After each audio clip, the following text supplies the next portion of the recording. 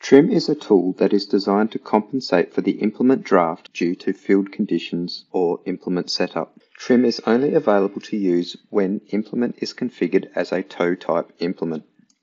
If you notice that the vehicle is online, yet your implement is drafting to the left or right, use the Trim button to compensate for this. Unlike Nudge, Trim is always assuming that the implement will pull to the one side. This is very much like an implement offset. To use Trim, you will need to configure a user-defined window. Do this via the Run Screen Layout tab in Toolbox. Use your Trim window left or right to compensate for your implement's draft. This number is accumulative and will remain in the Trim window for future reference.